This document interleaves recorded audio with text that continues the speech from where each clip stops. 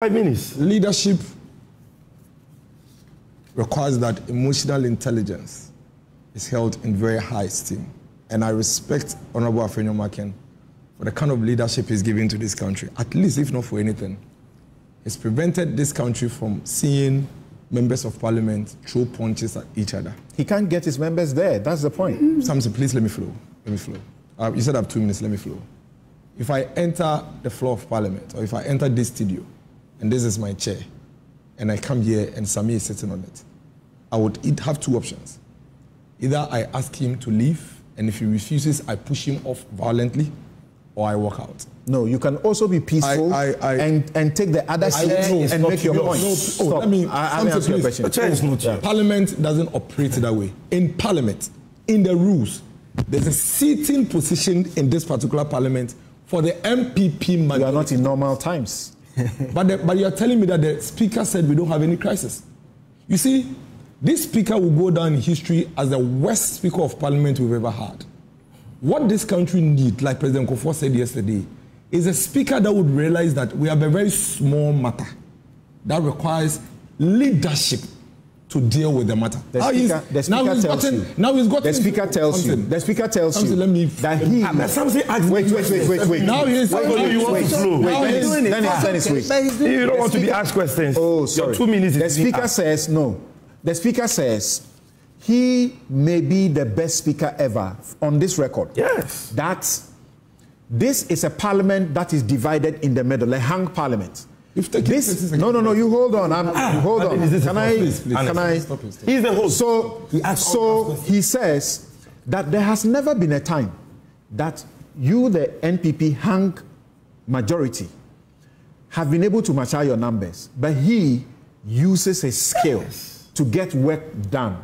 Samson, I will go back as this man, the NDC Speaker Bagbin, will go down in history as the worst Speaker of Parliament. The conversation here is not whether I brought 2 people or 10 people. It's a simple common sense crisis here. That the Supreme Court, and he lied when he said that Parliament has not received any communication. In fact, when the Speaker of Parliament was adjourning Sunday before this one, he said it emphatically. He said that he has received. He actually confirmed to Parliament that he has received a communication from Supreme Court staying the decision that was taken from Parliament, but because they do not have the numbers to transact business. So if you say he it is not informed. Oh, stop it. The numbers to transact business, but not the numbers. No quorum to take a decision. You lied. You said that Parliament has not received the communication from the Supreme Court. You don't even understand what you're talking about. Sorry. Yes. Supreme Court decisions are not communicated. They are said. What are you talking? Go ahead. Something, listen. Sometimes I wonder if this guy is a lawyer. When you're communicating common to ordinary people, you can say it's complicated. But I'm a lawyer. I don't communicate. Something, listen to me. Listen. I'm not a lawyer, but I have common sense. I can read. I've done social studies at least. This is what the Speaker said. He said he has noted he had received a communication from the Supreme Court, which directed him to stay his earlier ruling that declared 4 parliamentary seats vacant. However, because they do not have all of the members of Parliament present, consequently, need only have. Can this gentleman read him? It's a lie. The Speaker has never said it. He said I am quoting him. The Speaker that they don't have all MPs present. Can all MPs present? Oh, he didn't say that. That is what he read. Did he say all? Yes, he read all. Okay. That's why Honorable members, listen, stop what you're doing. You lied. Let me correct the falsehood. People are watching.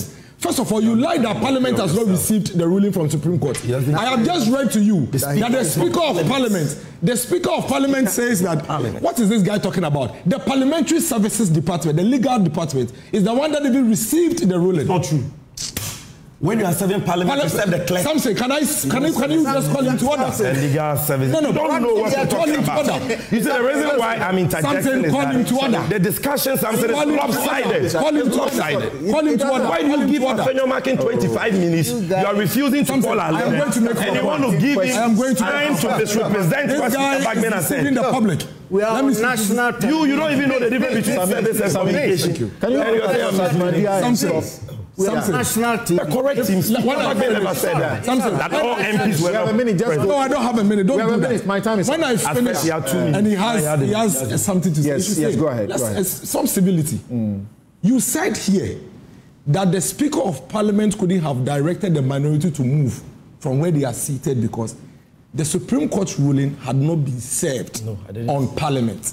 I didn't say. Now, I am telling you that the Speaker of Parliament in his ruling on that day before he adjourned said categorically that he has received a communication from the Supreme Court directing him to stay the ruling he gave previously. But, however, because they do not have half of all the numbers in Parliament, they cannot proceed. So if you come and sit on national TV, they can't proceed and lie blatantly.